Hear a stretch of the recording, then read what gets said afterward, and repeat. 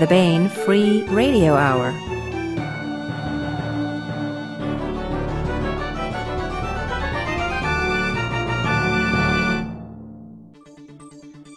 On the podcast, solar sail clipper ships head to the asteroid belt to make sure the buckle's tight enough to keep up the sun's pants. Science and psychic aliens and why Pluto isn't as cute a little runt as you might suppose. Plus, the complete audio presentation of Magic and Other Honest Lies by Robert Buettner. All right now.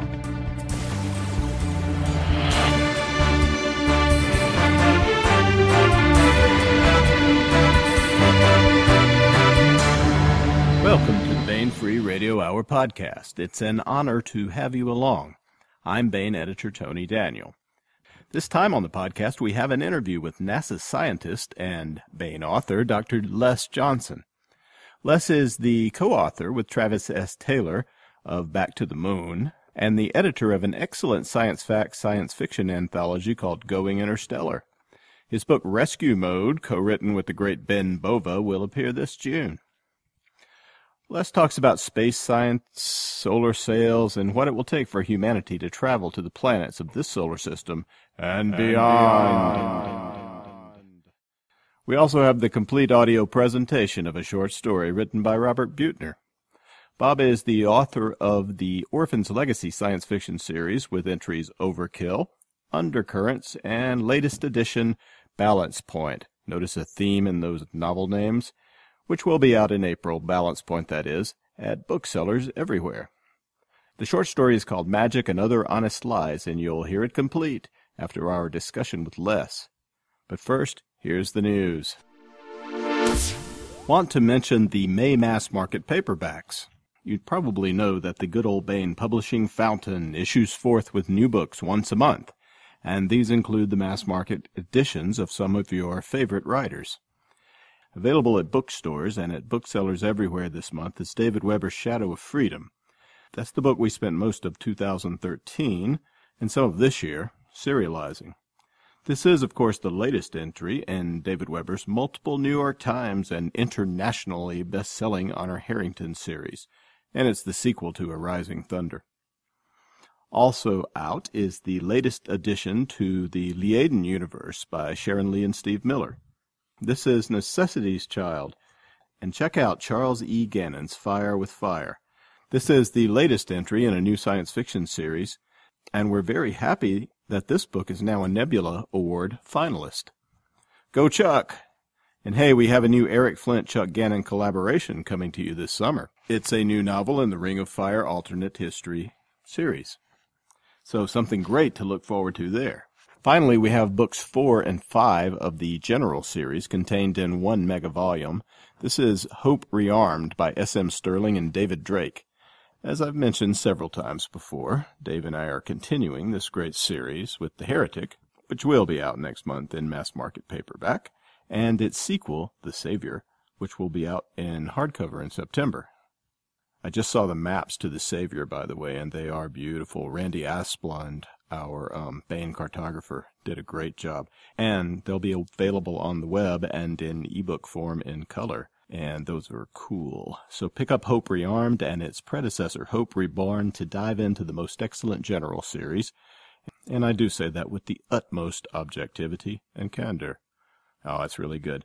All these books in the Baen hardcovers and trade paperbacks for May, as well as the ebooks, of course, are at booksellers everywhere now.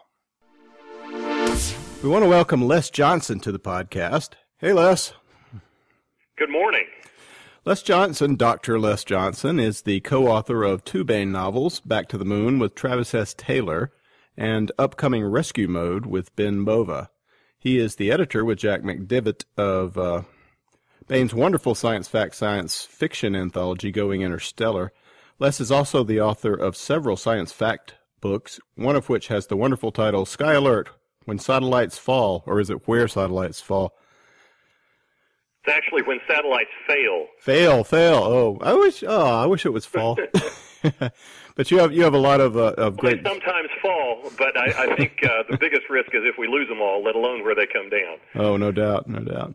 Well, you've written many science fact articles for the Baen.com website. These all of these are collected in the free nonfiction collections at baenebooks.com. You can find them there.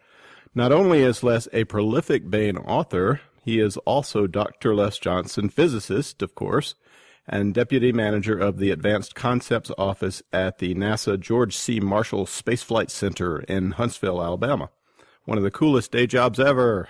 So, Les, what is a scientist like you doing in a place like this? Where do you come from?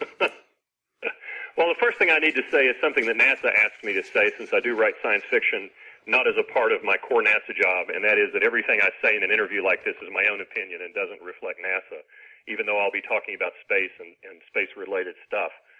So how did I get in a place like this? Tony, I've always wanted to do it. I'm one of those children of the 60s. I was 7 years old when Neil Armstrong walked on the moon.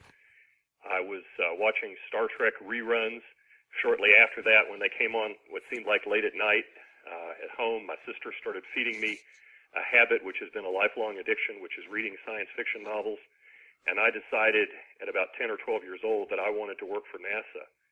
And I wanted to be involved in space, and that someday I wanted to be a science fiction writer and pay back to the folks that help inspire me to study science. So that's really how I got started, and it seemed like everything after that was just a stepping stone on the path to doing what I've always wanted to do, which is explore space and write about the wonders of space and what we might encounter out there in my fiction as well as my nonfiction. So science fiction was always there from the start with you? Oh, absolutely, absolutely. And I was incredibly lucky given some life circumstances that came my way. My sister was feeding me science fiction novels, and as a consequence, I was going with her frequently to the local bookstore in my hometown of Ashland, Kentucky, which is on the Ohio River, kind of where Ohio, Kentucky, and West Virginia all come together in steel and coal country up there. And there was this wonderful bookstore. It's called the Book Rack. It's no longer open. And the woman who ran it was named Jo Howard. Well, shortly after my father died, when I was in middle school, like a week later, she said, Les, I want you to come work for me. And so I ended up starting work in ninth grade, working about 10, 15 hours a week, which ramped up to about 20 hours a week during high school, working at a bookstore, and it was terrible. I was in charge of the science fiction section. I mean, how bad can it get, right? So I got to meet all the people who read science fiction in the community. I got to read the books. She'd let us bring them home and read them, and as long as you couldn't tell they'd been read, in other words, if the spine wasn't broken, I could put them back on the shelf and sell them to somebody. So it was just wonderful. I got to meet some great people, and they were all very encouraging of me as I was studying in high school and trying to get into a good college.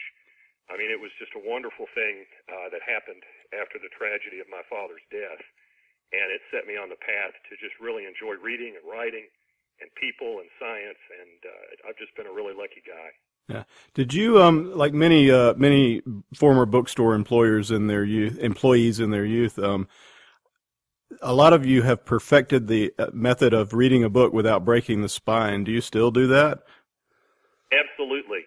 Absolutely. You'll come into the library that we have here at our house, and you'll think that I bought all these books and never read them, but in fact I've read almost all of them.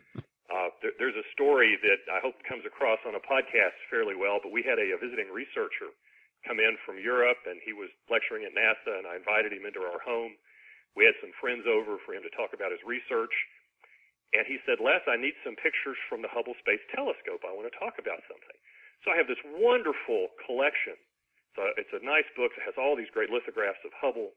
So I bring it to him, and the first thing he does is to make sure it stays open so everyone can see it. He widens it. It completely cracks the spine on the book. My wife said I had this abject look of horror on my face. She thought I was going to have a seizure as he broke the spine of the book. So the answer to your question is, yeah, I still do that. Well, it's probably a good habit, not one I've acquired. But when you went to college, were you drawn to science immediately, or had you already been? Oh, absolutely. That's what I wanted to do. Being from Kentucky, I was kind of limited in my scope. I wanted to go to a good school, but I didn't really think about going out of state. So I ended up going to a private college in Lexington called Transylvania University.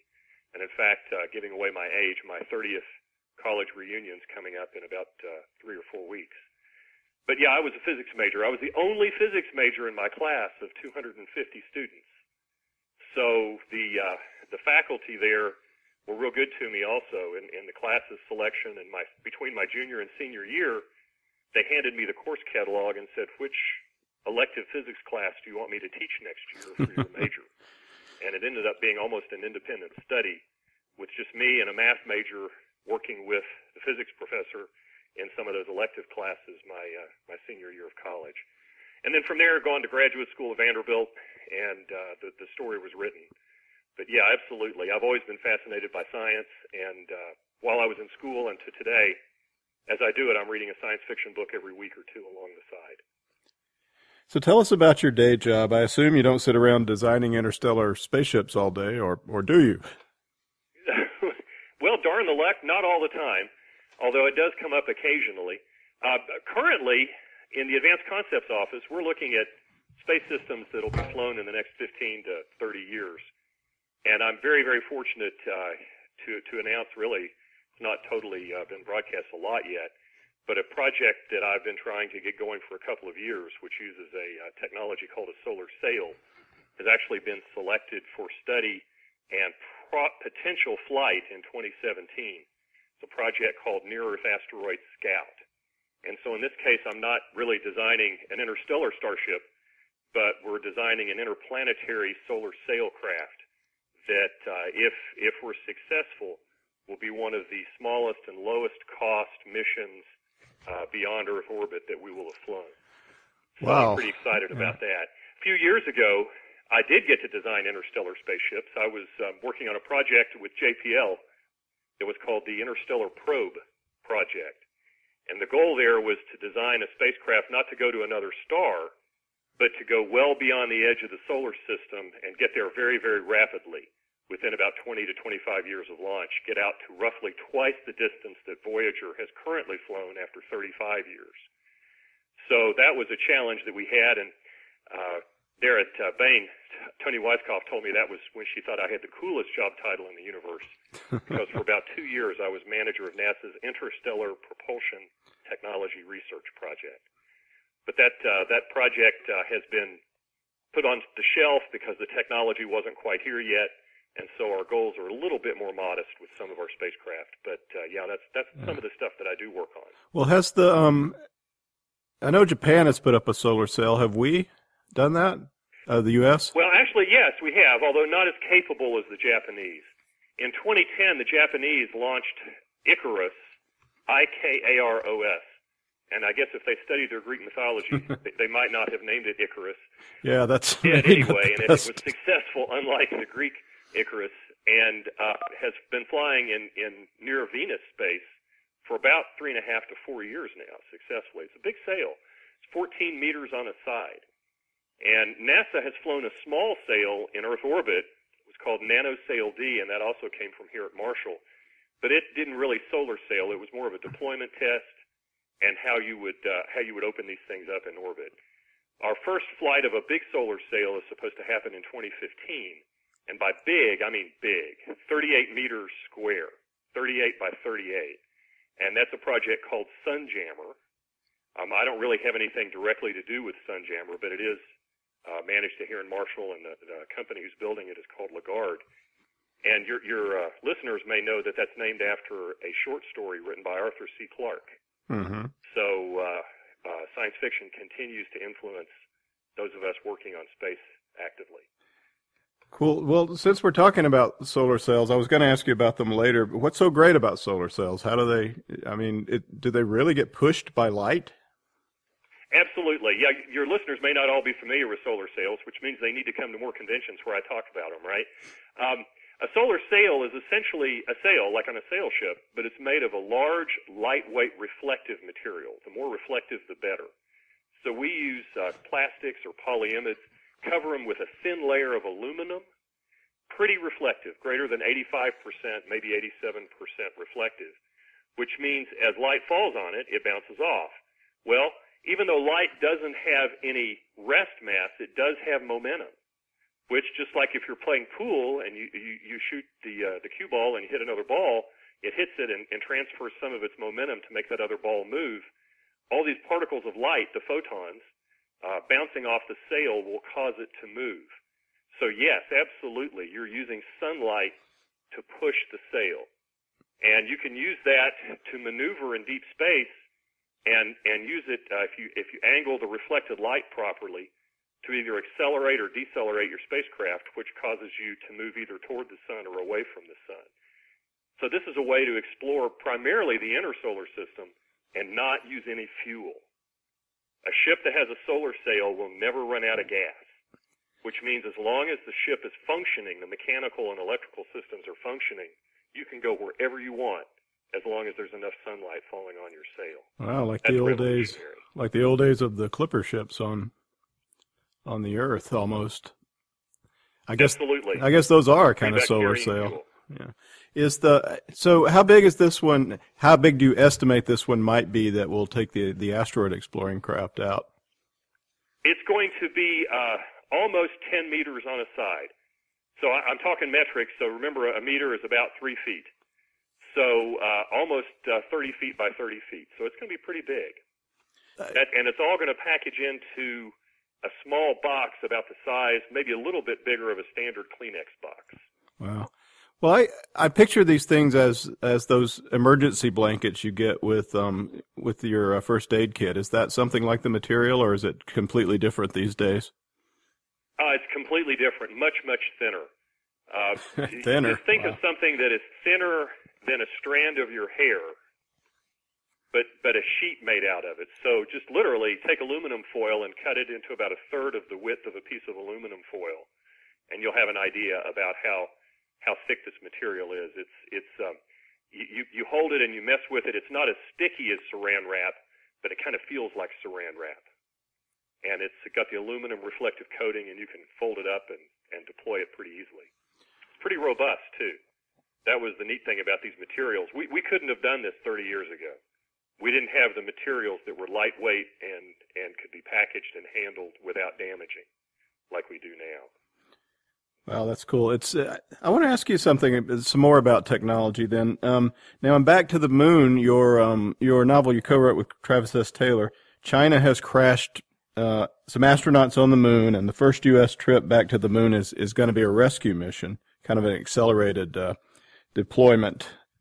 Meanwhile, on Earth, the scientists at the mission control have to figure out how to rescue these guys and how much equipment they can dump and how to create a system that'll bring everybody back to Earth. You posit a new class of rockets in the book. Like there's your solar sail technology has changed so much in the years since the 1970s when we went to the moon. What would a trip to the moon be like today, and could we even do it? Well, the answer to the question is, can we do it? We can absolutely do it. It's a question, unfortunately, that comes down to will and money. The new kind of rocket that we posited in the book is something that's actually being developed today. It's just not quite perfected. That's why it crossed the line from being science to science fiction and back to the moon. And that was with the private space company that had a reusable spacecraft that was going to loop around the moon, not actually land. And it used a type of air-breathing rocket called a scramjet, which would offload the need for carrying as much propellant because essentially it pulled the oxidizer, the oxygen from the atmosphere as it was flying to fuel itself, making it a lot more efficient to get into space. But to send crew to the surface of the moon still requires launching a lot of mass. If you've ever been to Huntsville or Houston at the Johnson Space Center and you see the Saturn V, it's an enormous rocket. Oh yeah, I grew up going there. I grew up not far from Huntsville in Anniston, Alabama, and it was a yearly trip to go over there and stand near that Saturn V. It was just it dwarfs you. Well, it's like a pilgrimage, isn't it? Really, it was, and that was I saw my first moon rock there, and I saw Miss Baker, the little rhesus monkey. Oh yeah, I remember that from when I first came here. Absolutely, yeah. And the rockets are just huge. And so if you were there, you probably walked around the outside when it was laying on its side. It's now in a building and protected, but it's enormous. But that's what it would take today to go to the moon, is a big rocket. And you could do it with lots of smaller rockets, and what you would do is you would assemble things in orbit if you did it that way to go to the moon. But the key is you've got to put enough rocket fuel on the moon to get you back off the moon and into space. And that's one of the issues that drives how much weight we have to launch into space to get to the moon so people can get back. So the answer to your question is, of course, we can go to the moon and back. The technology was here in the 60s. The capability to do it is still here today. It just would require that being an objective to go do and people having the money and resources to pull that together. Personally, I think that we're going to see, just like in our book, Back to the Moon, we're going to see after Earth orbit is commercialized for tourists. I think the next logical step for space commerce is moon trips. And I think tourists will probably be leading the way, and following that will be mining and eventual development of cislunar space for not only mining, but for things like space solar power. And I think commercial will lead the way for a lot of that, because I believe there's a lot of money to be made there.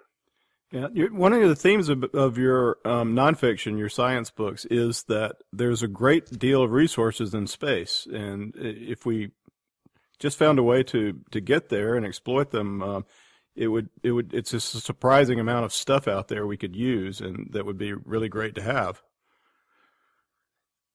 Well, yeah, and in fact, last night, my wife and I attended a webcast from the TED conference that was held in Canada.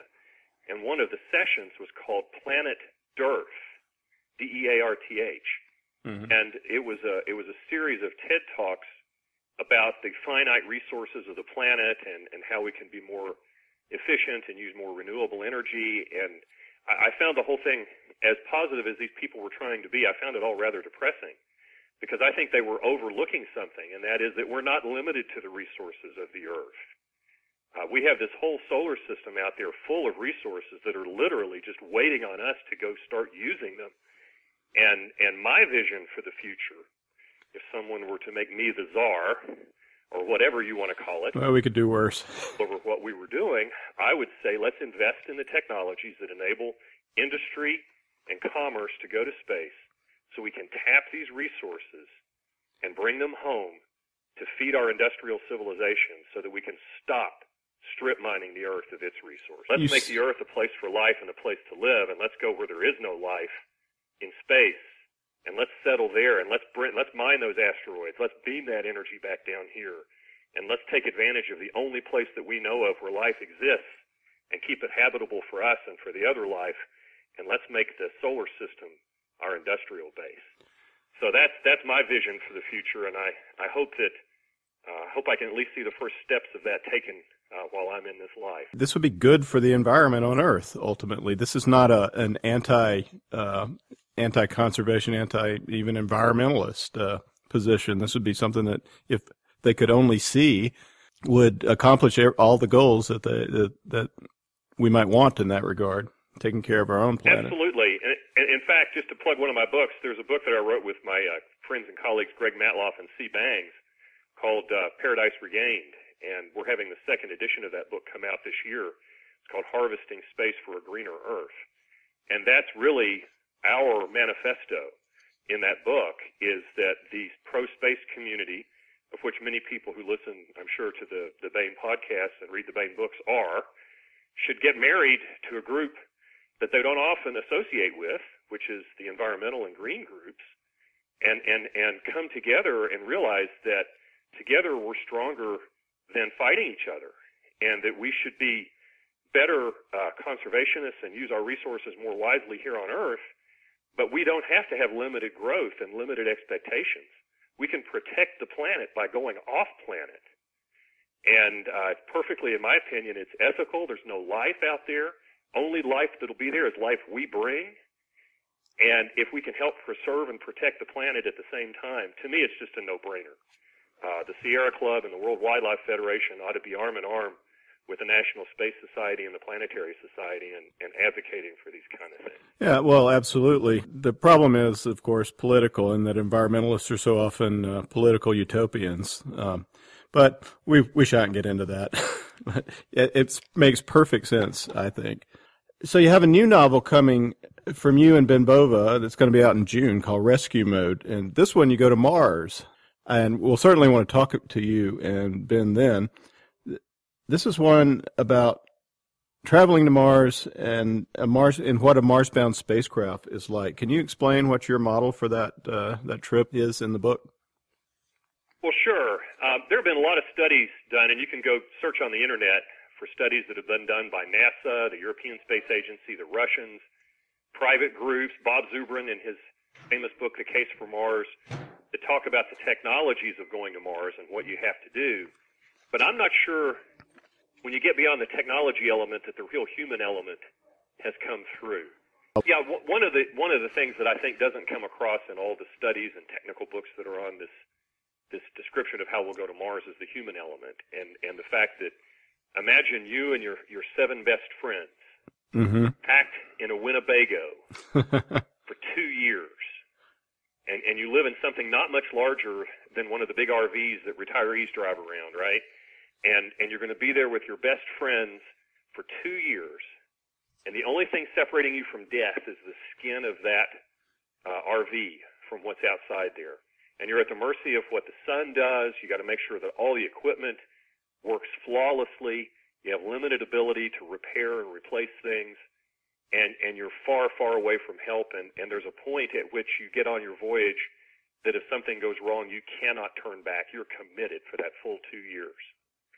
And just imagine, you know how it is when you have Christmas time with your kids and they're out of school and you all love each other and you're having a great time, but after about a week and a half, you're kind of ready for the kids to go back to school, or you're ready to go back to work.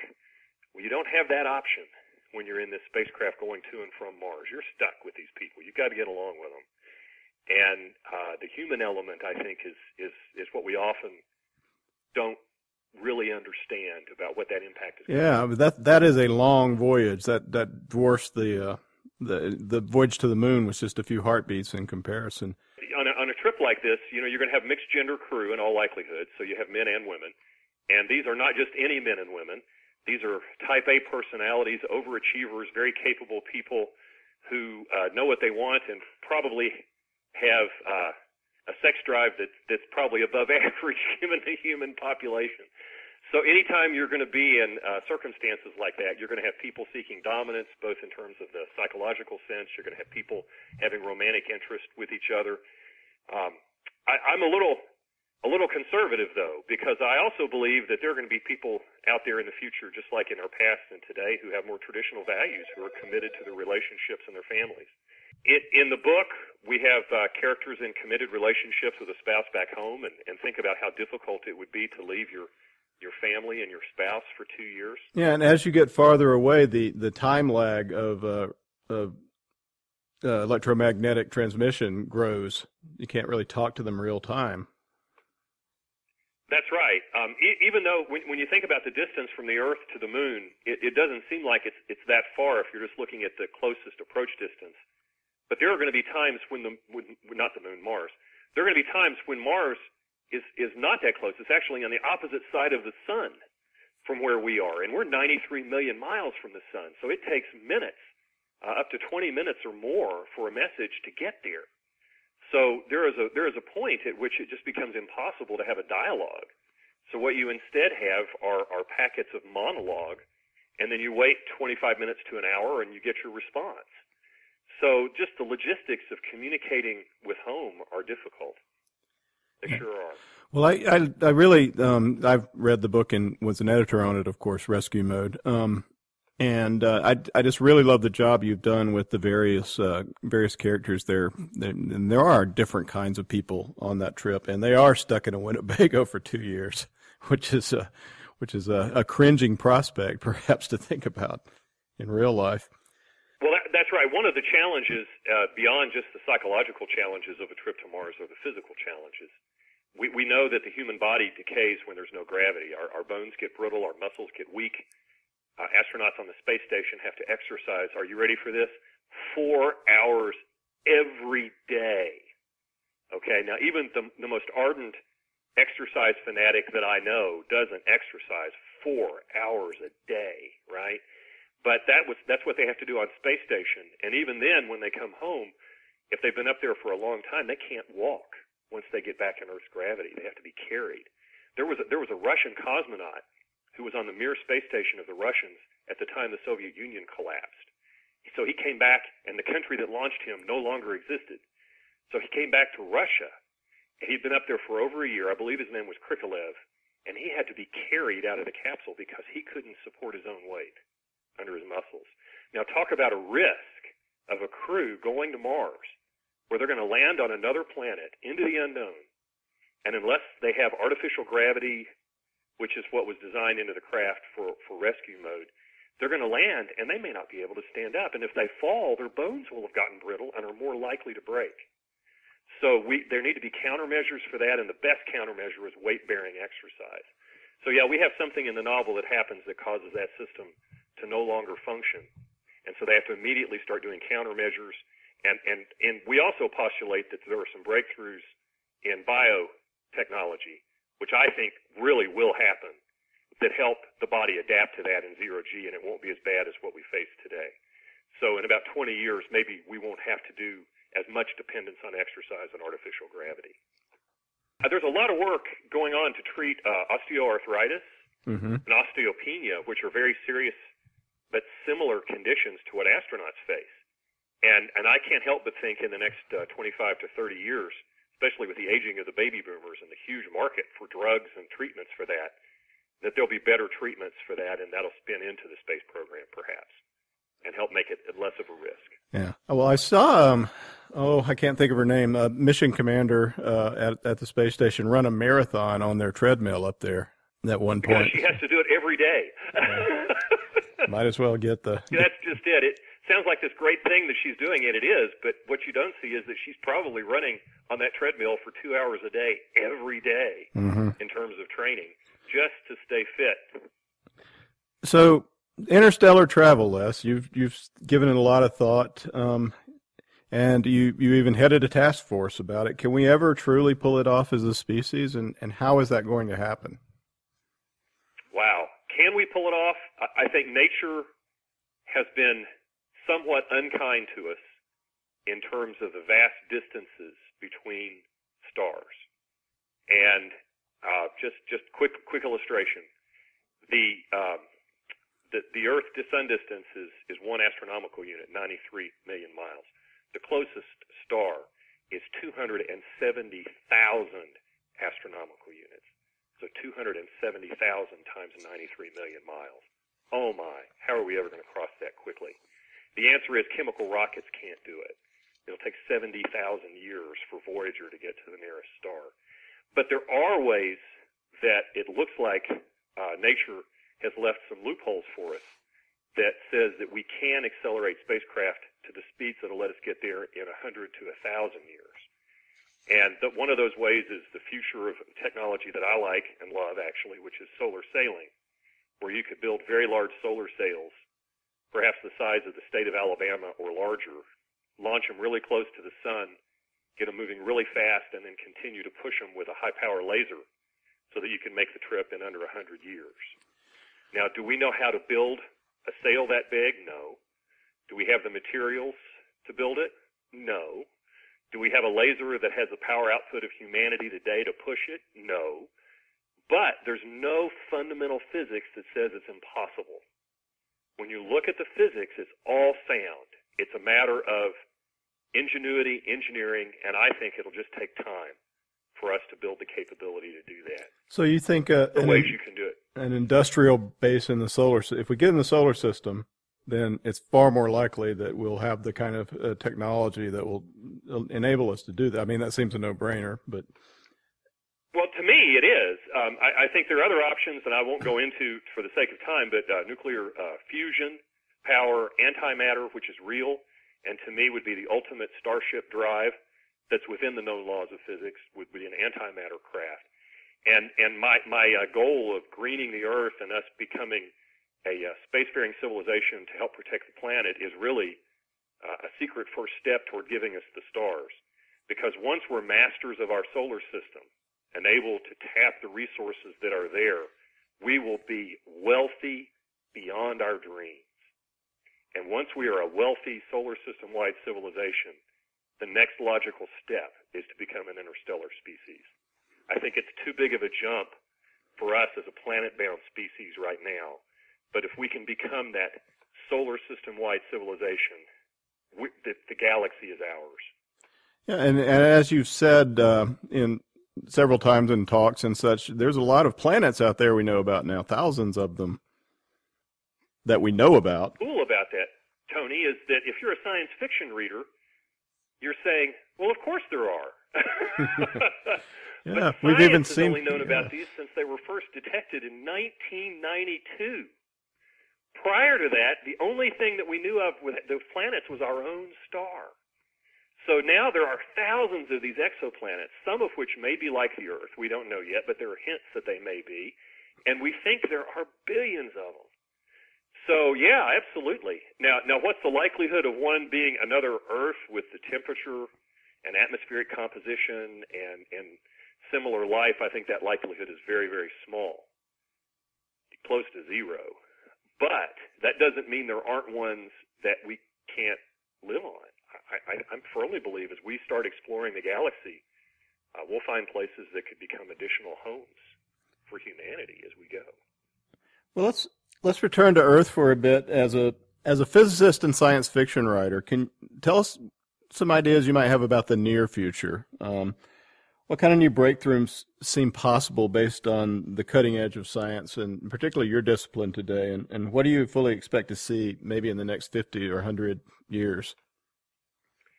I think a lot of us are a little disappointed at the pace with which space exploration has happened since Apollo.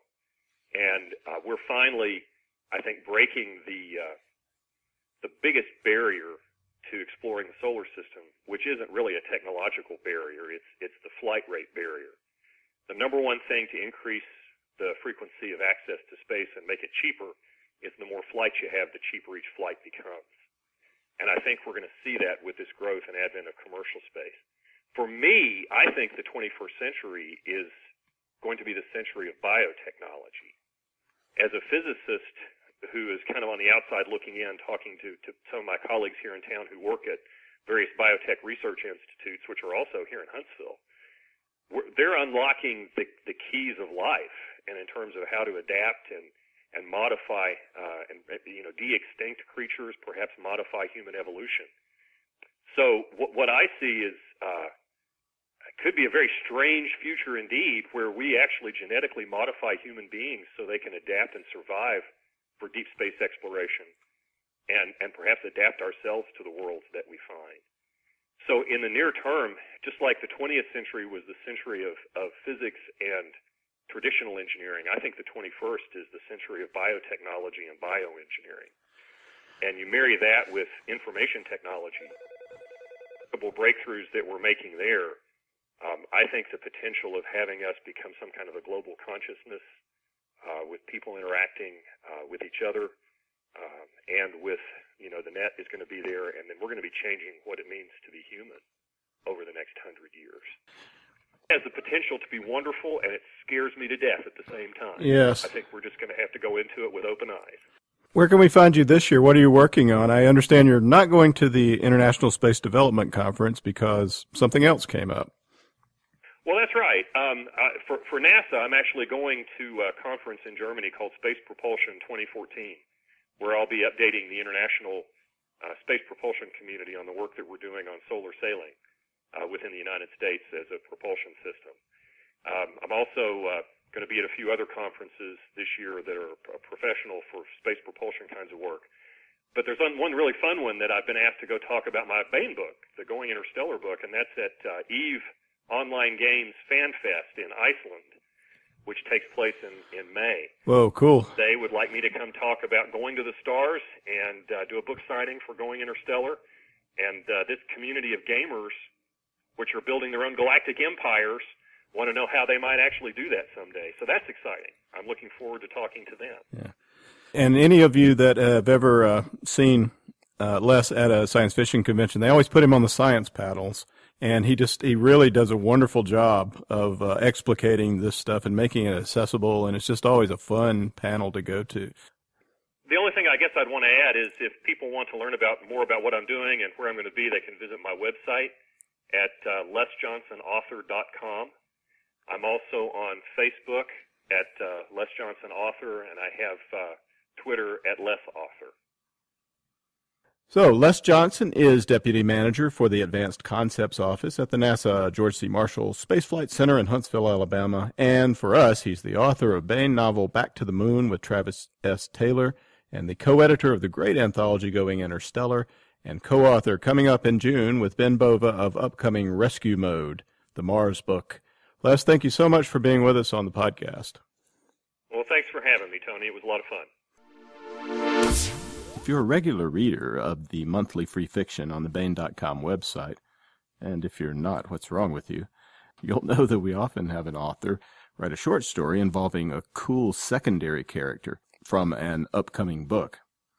This month we have a story from Robert Buettner, and this is the story of Tamara Welder, a character who will certainly also be making an appearance in Bob's upcoming Orphan's legacy novel Balance Point. Magic and Other Honest Lies by Robert Buettner, read by P.J. Mask. Tamara Welder visored her right hand above her eyes and stared skyward at the star cruiser. Drifting down as silent as a pearlescent feather, the great ship cast a shadow broader and darker than a storm's clouds. Around her churned casino chauffeurs, freelance escorts, and purveyors of the other diversions that earned foundationally Earth-like 117 its common name, Funhouse. Tam's job wasn't normally guest pickup, but the Earthman she was picking up was no normal guest. She slid a 2 Titan coin from her pocket, rolled it across the backs of her left hand's fingers, thumbed the brass disc under her palm, repeated, then shifted it to her right. The finger rolls calmed her, but also maintained the nimble fingers that now made her living, as Pop had always believed they would. Not that Tam believed everything Pop had believed. Pop had believed in what he called honest lies, and he was dead. Tam believed that, except for magic, lies were lies, and she was still alive. Clang. The hovering cruiser's gangway telescoped out from the vast hull, rang against the arrival plaza's flagstones, then rumbled as a tide of disembarking vacationers flooded down it. Tam whispered her guest's name into her handheld, then raised its screen high, so the 3-inch-tall red letters would lead the Earthman to her. She was predisposed to mistrust Dr. Trevor Jameson because she mistrusted everyone who wasn't Pop. Also, Merlin told her Jameson was a true-born Earthman, and like most Outworlders, Tam believed that it was easier to take a true-born's money than it was to take a true-born. But mostly, Tam mistrusted Jameson because he was from the government, and he was here to help her. In her lifetime, Tam had suffered the lie in that crummy joke often, enjoyed its truth never, and couldn't afford to misplace her trust again. The man with watery blue eyes waved a hand at her as the crowd buffeted his spindly body. Predictably, he wore neat casuals. Less predictably, he carried himself with round-shouldered diffidence, rather than the upright openness that Trueborns called self-assurance and Outworlders called arrogance. He extended his hand to her, smiled. "Trevor Jameson." She nodded, furled her handheld, then shook the proffered hand like it was attached to a corpse, not to a cop who had a Ph.D. in gaming theory. "I'm Tam Welder."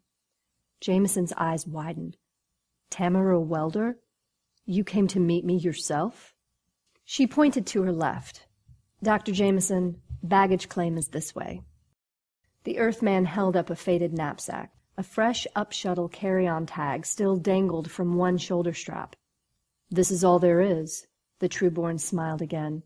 "And call me Trevor, please." Jameson raised his eyebrows when he saw the Merlin's House of Cards electro-bus. Sagging on worn springs, it squatted diagonally where Tam had parked it, blocking both VIP pickup lanes. A gray-haired casino chauffeur, leaning against the fender of the limo that the bus blocked in, shook his finger at Tam. "Next time I'll turn you into the Port Authority, Tam." She wagged a finger back at the old man. "Don't, or next time I'll turn you into a toad, Leo." He dismissed her threat with a wave. "Everybody knows magic's a lie." Tam called back. "Exactly. That's what makes it an honest lie." The chauffeur sighed. "Just move that heap." As he turned away, the old man scolded over his shoulder. "You got a serious problem with authority, young lady." 3 minutes later, Tam felt the clunk as the Parkway's auto lane took over driving. She sat back and looked out the window, away from the Earthman in the front passenger seat alongside her. Jameson said, "He seemed angry. I assume he would turn you in next time." Tam shook her head. "Doubtful. I got Leo that job. Trueborns assume too much." "But you assumed a Trueborn would have so many bags that you brought a bus." "No. You need a VIP lane permit to park close, so I brought a bus. Plus, I refuse to buy new tags for my car." "Ah," Jameson nodded. "So you don't have a problem with Trueborns, you just have a problem with authority?" Tam shrugged. "If authority has a problem with me." Jameson pursed his lips. "I assume you know why I'm here." Tam gripped the wheel, breathed deep. Because authority had a problem with her? To ask me questions because I followed the rules and reported an incident to the gaming authority? Jameson nodded. Tam said, "Merlin said there won't be trouble with my dealer's license if I'm forthcoming." Jameson smiled. "I expect your Merlin's right. So tell me how you remember the incident." "Incidents. It's happened 3 times now, since the first one. Last month, I was dealing during my show and I felt—" Tam spun a hand at her temple. "A ping. But not a ping." Jameson cocked an eyebrow. "A ping?" She rolled her eyes. "I don't know what you call it at a university, doctor. In the real world, we call it a ping when a card cheek sneaks a physiologic sensor into a casino to read the dealer's ticks, to get a betting edge. Dealers are trained to feel it." "I assume pinging is common on Funhouse?" Tam wrinkled her forehead. "It's non-existent on Funhouse and every other gaming jurisdiction. Pinging is obsolete. Because you can't ping a bot. All the casino's table games are dealt by bots." "You're not a bot." "Sharp you, Trueborns." Tam shook her head. "Dealing limited stakes games incident to card manipulation and table magic is defined as entertainment, not gaming. You still need a dealer's license, though. There's maybe 4 of us card pushers working the smaller casinos and a couple lounges around Funhouse." "Ah, but the important thing is—" "Whoa!" Tam and Jameson pitched forward as the bus hard braked itself. 100 yards ahead, 3 fawn-colored, droop-snooted quadrupeds, each standing over 20 feet tall at the shoulder, had lumbered out of the orange and violet forest beside the road. The pods hopped the Parkway's border fence, crossed the traffic lanes, and resumed grazing the trees in the Parkway's median. Jameson whistled. "First live titanopods I've seen. Surprisingly agile." The bus sped itself up. Tam shrugged. "The pods always surprise first-timers, but the government says they're road hazards." Jameson wrinkled his brow and pointed at the Casino Grand Luxuriana, a pair of alabaster 80-story crescents that rose like ship sails above the multi-hued forest. "Human presence on most outworlds affects less than 1% of the planet. Most indigenous species just learn to avoid us." "Pods may be agile, but fast learners?" Tam shook her head. "No." A 2-place open animal control skimmer popped up above the treetops and streaked for the 3 pods. The right seat warden leaned out and darted the biggest. It wobbled and crashed into the underbrush as the smaller 2 sprang back into the forest from which they had come. Tam sighed. "They'll haul that one off to one of the tracks and race it to death. Isn't that crap?" Jameson cocked an eyebrow. "You disapprove of parimutuel wildlife contests, but you make your living here? Without them, Funhouse would be just another subtropical Earth-like." "You ever actually see full-contact titanopod racing, Jameson? They strap spiked armor skirts around the pods, hop 'em up on speed, and they gore each other the whole way round the track while the jockeys beat the hell out of one another." The Luxuriana disappeared behind them. Tam said, "By the 6th race, Blood turns the finishing line straight into red mud. Life expectancy is 6 months for the pods, 3 for jockeys. I feel sorrier for the pods. Oh? The animals aren't intelligent enough to know it. But they don't even have a choice. The jocks are intelligent, so at least they have that. Jameson said, I suppose the worst of all worlds would be to have the intelligence but not have the choice. Tam looked away, nodded. Trueborns would be surprised how often that happens on the outworlds. Some trueborns might not be. Surprise works both ways. Then the Earthman was again peering out at the next landmark. Tam said, That monstrosity over there is the Funhouse Sporting Club. The amphitheater in the middle is the Coliseum.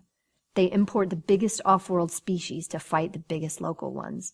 Makes pod races look like gerbil wrestling. With bigger bets? Most profitable gaming enterprise in the human union, 12 years running. It was a question she thought a gambling expert wouldn't need to ask. Jameson eyed a road sign as the bus continued up Resort Row on Lucky You Parkway.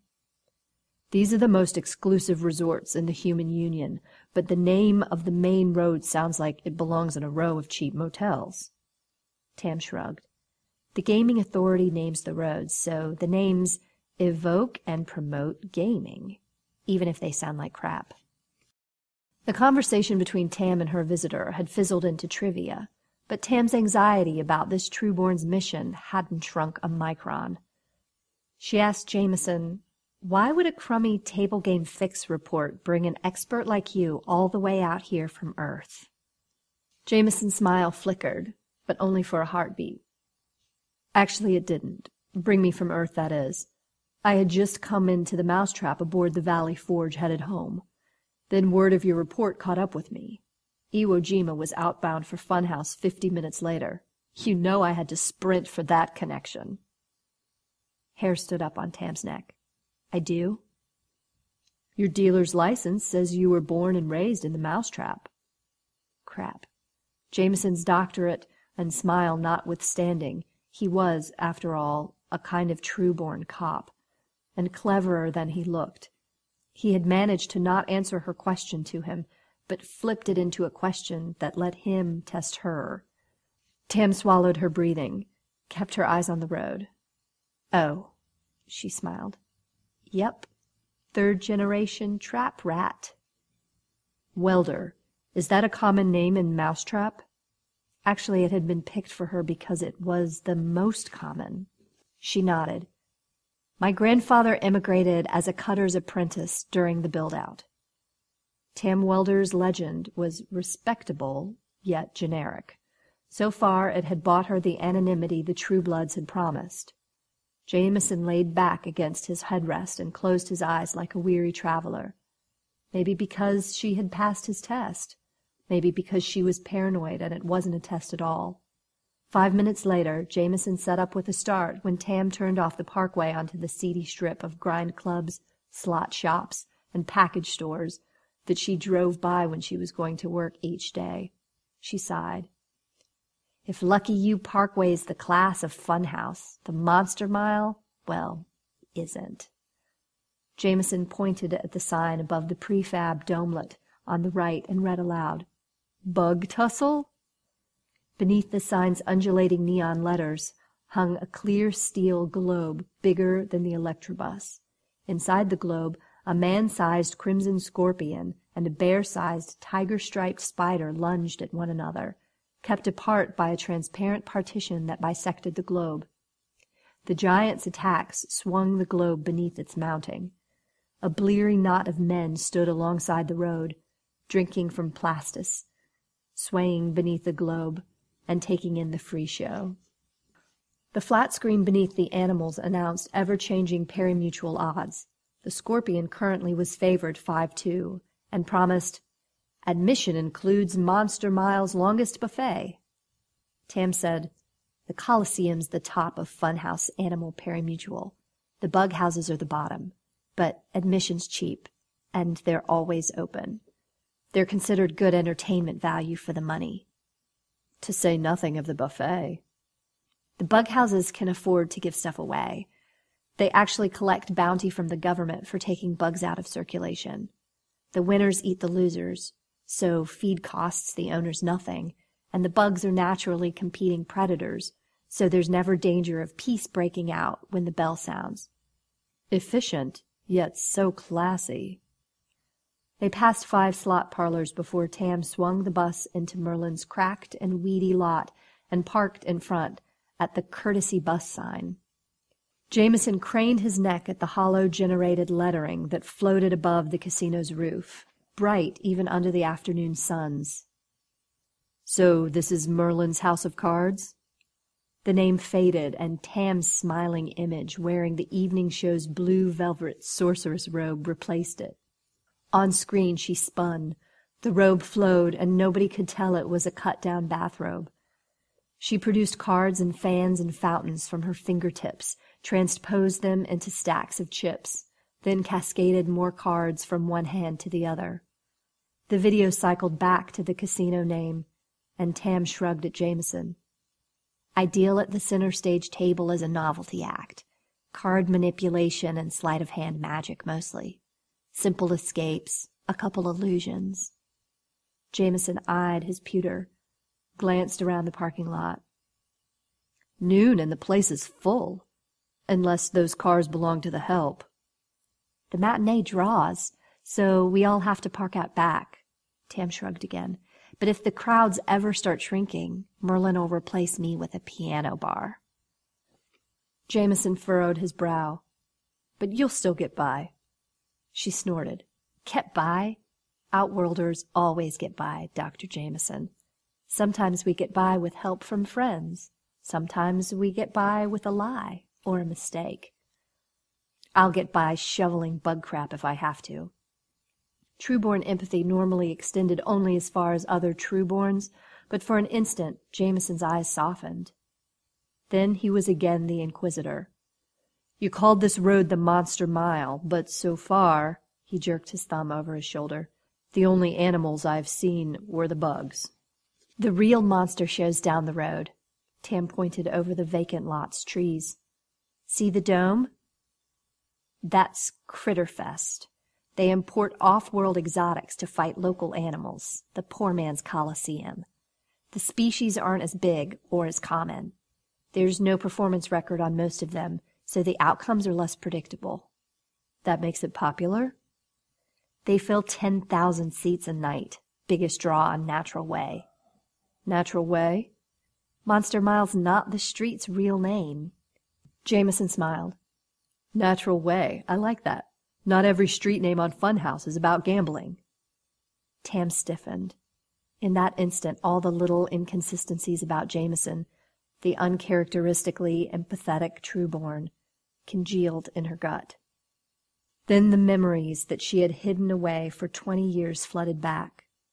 The men with the Trueborn accents who came and sat with Pop and whispered with him. Pop telling her to forget she ever saw them. Then, later, for months, the men with the Yavi accents, who came and left, again and again, until they came back with the needle guns, and Pop, cold and small, and bleeding to death in her arms. Now she saw that, like the Yavi who had killed Pop, and like those Trueborns who had recruited him, this atypically modest Trueborn was not who he said he was. The ice in her belly swelled, and her breathing rasped. She gripped the bus wheel so that this Trueborn, or whoever he really was, couldn't see her fingers tremble.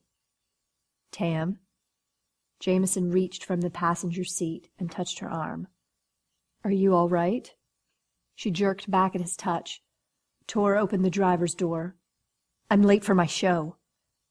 Trailing her costume over her shoulder, on its hanger, she slammed the bus door and ran. Merlin himself held the left door open for her, while Oscar the bouncer held the right. Merlin, his star-studded cone hat drooping, scowled through his fake beard. "You're on in 4 minutes. Don't be late tonight." She brushed past him, tugging the loaded prop vest over her head, then covering it with her robe. "I'm taking tonight off. Have Maya cover for me." Her boss dropped his jaw. "Oscar's kid? Maya couldn't vanish a frog with a hand grenade. Tam turned back, winked at Oscar. She'll do fine. 4 minutes later, the house lights dimmed, except for the main downspot above Tam's center stage table, and except for the pencil spots that lit the tiers of game tables that ringed the stage. The table bots kept on dealing and winning while she performed. As Tam swept down the center aisle and mounted the stage, producing and re-vanishing card fans as she moved, the voiceover boomed above the fanfare. This afternoon's presentation employs no holography, magnetic levitation technology, or electronic augmentation. For the next 30 minutes, what will baffle and delight you is simple magic, the universe's most honest lie. Tam sleepwalked the show, mind racing as her heart pounded. She transformed a customer's empty highball glass into shrink-wrapped packets of 5 Titan chips, then tossed the packets to the audience. As she did, she spotted Jameson, seated front row left, smiling and applauding every vanish and production. It surprised her that his smile comforted her. Was this how the Trueborns had recruited Pop? Pop himself always said, "First make a friend, then make a deal." She flipped and flourished decks in front of the 4 spectators at the stage table, conjuring buffs who had paid to watch her work up close. She dealt a winning hand to the slim man in seat 2, because he wore a strap-banded antique watch. As she pushed his chips to him, she misdirected him with her touch and a smile while she unfastened the band. When she palmed his watch, the audience, watching the slow-mo overhead replay, roared. But the mark, even though he must have been expecting something, never felt a thing. In that instant, the ping struck her again, no longer a confused question in her head. It was a snarl, so startling in its frustration and nascent anger that she sat up stiff, as though she had been slapped. She lost her grip on the card fan she was about to produce, and the prop slipped down through her cloak onto the floor. She towed the cards away from her slipper, then cut the trick from the act. Tam stole a glance at Jameson. He was leaning forward on his elbows now. She had noticed. Or had he caused it? Before Jameson arrived, she only had had a mystery in her head. Now she had a banshee. Pop had gotten mixed up with liars like Jameson, and Pop had died. In that instant, Tam decided to follow through with the plan she had half-formed when Jameson had touched her arm in the parking lot. A half-assed plan implemented in time was better than a perfect plan too late. Her hands trembled, weakened, so she omitted the handcuff escape and skipped to the final trick before the Lady in the Phoenix transformation closed the show. She had to transpose the watch she had palmed, then produce it from the cleavage of the man's wife, who sat to his right. As Tam loaded the watch, she stole a glance at Jameson. He remained seated, again relaxed, though serious and intent. Even before the applause died, when the mark got his watch back, Tam climbed, then stood on the tabletop. She closed her eyes, raised her arms overhead, and the tubular veil floated down from the ceiling and hid her. She dropped through the trapdoor, and even before the veil above dropped to reveal the flapping, squawking bird that had replaced her, she wormed furiously down the tunnel, scraping her palms and knees. Normally, when she emerged from the floor trap behind the kitchen pantry, she shed her loaded vest before she reappeared at the bar. Today, she ran for the stage door, robe still flapping, like the devil nipped her heels. First, she would put distance between herself and the Earthman. Then she'd think of something. She always did. As she dashed through the kitchen, she jostled a sous chef, whistling as he walked, and plucked the boning knife from his belt scabbard. He never missed a note. Tam burst through the stage door, squinted against the afternoon sun.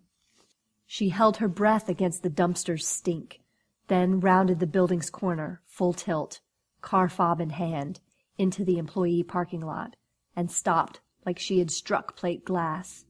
Jameson leaned against her car's driver's door, arms folded.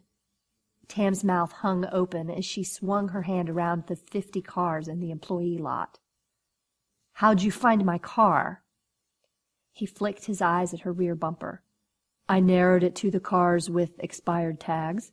Then I bet on the one with the horn broken, watch for finger bumper sticker." "Leave me alone." "You said you'd be forthcoming, but your face on stage said differently." "And you said you were a gambling expert. One honest lie deserves another." "What do you mean?" She drew the boning knife, crouched. "Get away from my car." "I can explain." "Oh? Explain why a gambling cop was on dead end?" The Trueborn drew back, narrowed his eyes. "What? I never said I was on dead end." "There are no casinos to inspect on dead end. It's just jungle and giant grizzly bears." Jameson extended his hands, palms down, nodded. "Okay, downgraded Earth-like 476 is a primitive. But there are 512 planets in the human union. What makes you think I came here from that one?" "I grew up in a starship hub, remember? Hub kids memorize ships and routes like other kids memorize pop lyrics. You said you came to Mousetrap on the Valley Forge, but you still had an up-shuttle carry-on tag on your bag. The only port where the Valley Forge calls that bounces shuttles to orbit is dead end." Jameson nodded. "Okay, you're a detective. What's it prove?" Tam shook her head again. "By itself, not much. But a gaming cop who doesn't know about robot dealing? That's hardly. In blackjack, a natural's an ace, and a 10-point card, a winner, and a 7 or 11 shooting dice. But you didn't even know it was a gambling term." Jameson sighed, ran a hand through his hair. "All right, I'm no gambling expert, but the story got me past the gaming authority and past your boss so I could talk to you."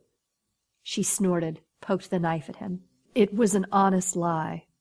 Jameson's face hardened. "You're no stranger to those, are you, Tamara?" Her breath caught. Bad enough that Jameson was a liar. Worse, he knew she was too. She had feared this from the moment Merlin told her a true-born official was coming to see her. Really, she had feared this since the day Pop died. Tam blinked. "What are you talking about?" "I'm talking about," Jameson said, "a Yavi refugee in Mousetrap who supports himself and his daughter as a pickpocket, who believes the Cold War has good guys and bad guys, and who believes that working against Yavet and for the good guys is an honest lie." The tears welled, blurred her vision as the knife quivered in her hand. "You bastards sucked Pop in, and you didn't protect him from the Yavi when they figured out he was a double for you. Then, to make up for it, you stole what was left of my crummy life and gave me this crummy one. Trader's daughter dies aboard a starship, gets buried in space. Tamara Welder gets dug up on Funhouse. You said you'd never bother me, which is now officially one more lie." Jameson shook his head. "That wasn't me. I'm not even that kind of spook." Tam flexed her fingers on the knife's handle, and her lip quivered. "Then what kind of spook are you, Jameson, if that's even your name?" Jameson sidestepped away from her car, hand still raised. "Tam, this isn't about the Cold War." She tossed her head. "For Trueborns and Yavis, everything's about the Cold War." He stretched a thin smile. "It's more important than the Cold War, at least to me. And, if I understand you, to you too." She rolled her eyes. "Go ahead. This should be good." Behind them, the kitchen door opened. A busboy stepped out and lit a tobacco cigarette. Jameson eyed him. "Can we continue this somewhere private?" Tam shifted her weight, stared at the Earthman. If Jameson was the kind of spook who had recruited Pop, he would have pulled a gunpowder pistol on her by now. And as long as she and Jameson stayed around Merlin's, Oscar the Bouncer was only a shriek away. Tam waved the spy away from the car, lifted the driver's door, then she motioned Jameson to sit in the driver's seat. With her knife pricking his throat, she tugged his wrists so that one was atop and one beneath the steering wheel rim. Then she dug in the pocket of the loaded vest beneath her cloak until her fingers closed around the handcuffs, the real cuffs, not the breakaways. Tam locked Jameson to her car's steering wheel. Then she swung down the driver's door to close him in, slipped into the front passenger seat, and darkened the dome glass so they weren't visible to onlookers. She faced Jameson across the center console. There. Private. Jameson rattled the cuffs. Seriously? We couldn't just go for coffee? You might poison mine. Talk. I've got another show in an hour. What do you want me to say? Something true would be good. Jameson squirmed in his seat. Okay, truth. You asked me what kind of spook I am. The research kind, I guess. Researching what? That trick you did, where you read that guy's mind? I forced a card on him. You do know telepathy's not a real thing, Jameson. Do I? She paused. You're saying maybe those pings came from somebody? Jameson nodded. Not maybe, and not somebody, something. Tam smirked. Magicians lie for a living, Jameson. You've got to do better. Tam, the reason I was coming from Dead End is that I work there. I'm a xenobiologist and kind of a diplomat. Ambassador to the man-eating grizzly bears? In a way. The Grezzen aren't just alien bears. They're the only other intelligent species in the known universe. And they're telepaths. Tam's mouth formed an O. You're serious? We just found this out?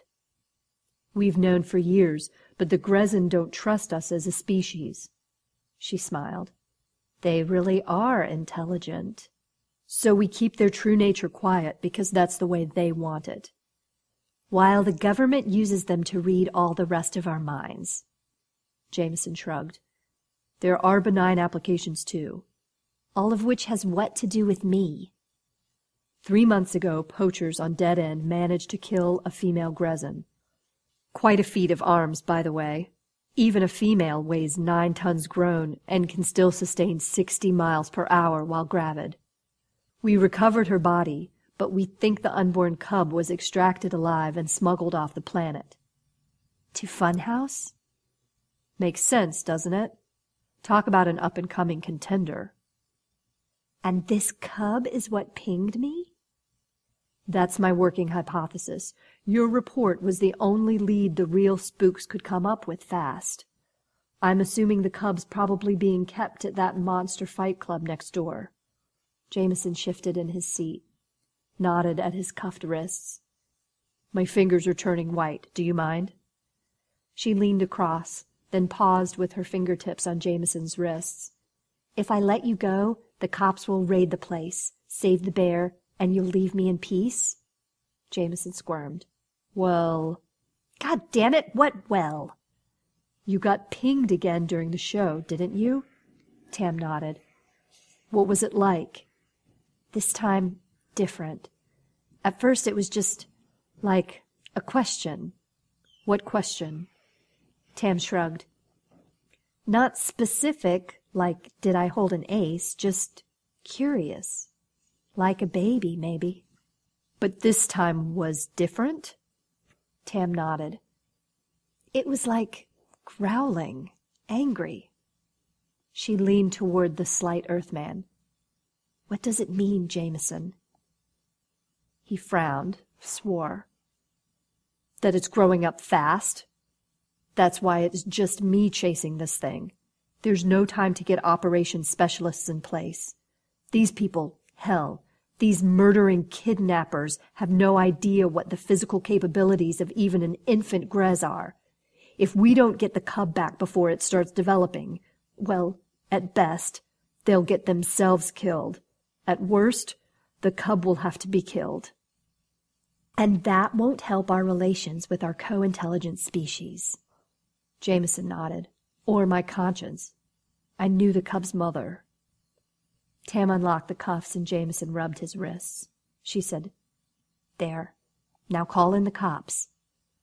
Jameson shook his head.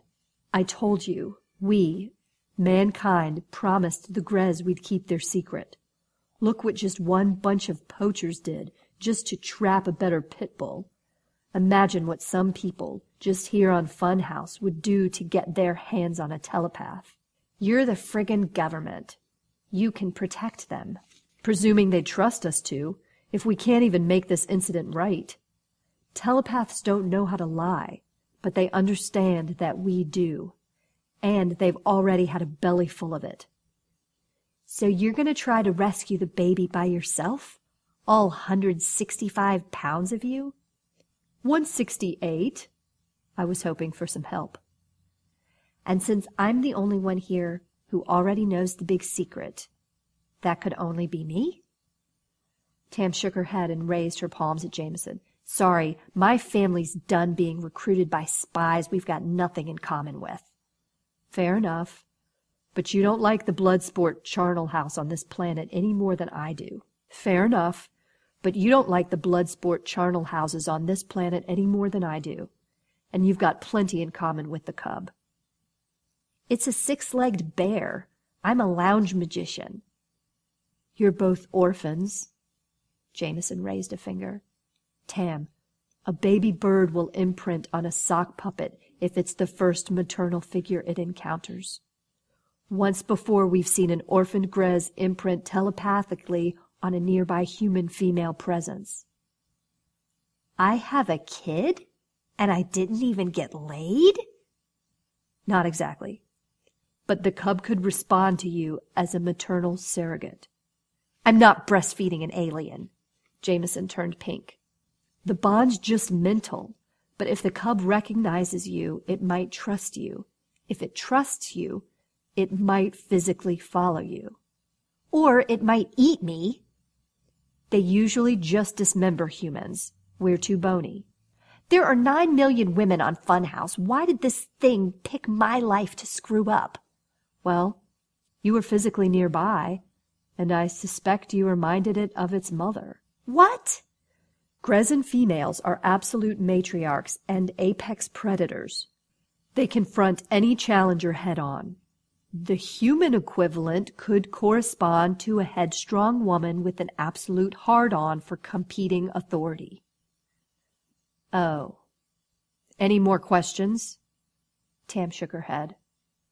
Jameson called up a real-time overhead image of the Critterfest grounds on his handheld. First, we'll need to break into the animal pens, then locate the enclosure where the cub's held. Jameson pointed at the image. There's a fence all the way around, high one by the shadow on the ground. We'll need cutting equipment. He scratched his head. Guard posts here, probably cameras. Tam laid her palm on Jameson's wrist. Jameson, it's not that hard. It isn't. 11 hours later, in the chill 3 a.m. moonless darkness, Tam pulled her coupe silently in around the electrobus in Merlin's deserted parking lot. As bugs trilled in the surrounding trees, Jameson sat on the pavement, head down and elbows on knees. The bus's dismantled seats lay beside him in a neat row, and wrenches littered the pavement at his feet.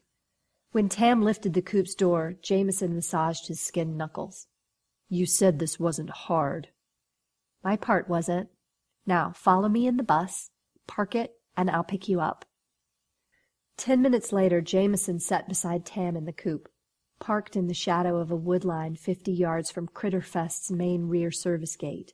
The Earthman peered through night binoculars, out the windscreen at the lone watchman, who sat in the guardhouse window, scowling as he polished a pistol. It's not much security, but he's got a gun. They don't need much security if you think about it. Monsters are their own best watchdogs. And there's no point in sneaking in here to drug the contestants because they get tested before any tickets pay. Behind the guardhouse, a 15-foot-tall fence topped with razor wire secured vast ranks of bar-fronted sheds and stables within which hundreds of vast, dark, disparate shapes groaned, snored, undulated, and rumbled. Occasionally something snarled or shrieked and set off a chorus of its neighbors. Jameson asked, You think he'll just let you drive up and walk in the door? Yep. He's Oscar the bouncer's cousin. A couple times a month, one of us brings him leftovers from the Merlin's buffet. Get out and wait here. 15 minutes later, Jameson climbed back in Tam's coupe with her. As they drove to pick up the bus parked on the opposite side of the compound from the guardhouse, Tam told Jameson, "He recognized the Grezin when I described it. This place bought it for cash, no questions asked, a couple months ago. It doesn't eat much, but it's still growing." "You found out where it's caged?" "And where the nearest auxiliary gate is to the cage." Tam held up a fob with the keypad on its top. "And this is the master key to all the gates and cages. Also to the security camera junction box. But we won't need to mess with it. He never watches the screens while he eats because the animals do disgusting things." "He gave you that key?" "Loaned it. But he doesn't know he did. He doesn't make rounds for an hour. By then, I'll come back for the cake plate, and then his keys will be back on his belt. He'll never miss 'em." After a further 15 minutes, the electrobus had driven silently through the auxiliary gate nearest the cub's cage. Tam and Jameson crept to the cage's bars and peered in at the snoring lump inside. Tam pulled her blouse collar across her nose with one hand and breathed through her mouth while she rested the other hand on one of the bars. "Do they all smell like this?" "Think how we smell to them. You get used to it." "Now, what do I do? Sing to it?" "Actually, I'm surprised it hasn't already sensed your BOOM." When the Grezin leapt at Tam and crashed against the bars, its momentum knocked her onto the ground on her back. The cub retreated, and Jameson stepped to the bars. He thumbed the fresh claw gouges on them, then whistled. A week older and he'd have broken through. Tam scrambled to her feet, her eyes glued to the cub in the tiny cage and her jaw slack. The infant was already larger than the largest bear she had seen in a wildlife park. It paced back and forth in its cage, ambling on 6 claw-footed legs that supported a long-haired, muscular body. But the things, actually, that riveted her were the cub's eyes. 3 glowing red coals, glowing in a line above a ragged mouth filled with razor teeth and the stubby beginnings of down-pointed tusks. They were not the eyes of a brute, but the eyes of a being as curious and sentient as she was. Jameson opened the bus's back door, and Tam climbed in and faced the Grezin as Jameson backed the vehicle up against the cage's locked door. The Grezin stared at her, mute and still as a 3-eyed sphinx, betraying no intention. Jameson leaned back from the driver's seat, thumb on the master key's unlock button. "Ready?" Tam, mouth dry, heart pounding, shook her head. "It doesn't know me." Then she felt it. The cub was in her head, and the fire in its eyes died back to a warm glow. Tam whispered out of the corner of her mouth, "Open it." "You're sure?" Tam nodded, and then there was nothing between her and the cub but open air. The cub stared at her, then crouched, its already bulging muscles flexing, scimitar claws scraping the cage floor. Then it slid a forepaw out of its cage, into the old electrobus, and tapped a claw against metal. Then the cub purred, and Tam cooed back at him. 48 hours later, Tam stood facing Jameson, once again in a Star Cruiser's shadow at the base of its extended gangway. Jameson said, "The cub took sedation perfectly. It's in a hold with no other cargo, and I've got the only pass card. My cabin's 1 deck forward. Once he's home, he should have no trouble bonding with the childless female." Tam smiled. "He'll do fine. I feel it. What will you do after that, Jameson?" The Earthman shrugged. "I was on my way to Earth for leave when this business blew up." "I've never been, but they say it's magic." Jameson shook his head. "At best, an honest lie. I was actually thinking of coming back here instead. If you'd keep me out of trouble. She smiled again. Maybe, Jameson. Maybe. This has been Magic and Other Honest Lies by Robert Buettner, read by P.J. Mask. Thank you, PJ. And that's it for the podcast. Thanks to Robert Buettner, PJ Mask, and to podcast theme composer Ruth Judkowitz. And a solar sail the size of Santa Claus's heart, which is bigger than Indiana if you're making comparisons. And a moon-sized cheer of thanks and praise to Dr. Les Johnson, Baen author and NASA scientist. Please join us next time here at the hammering heart of science fiction and fantasy, and keep reaching for the stars.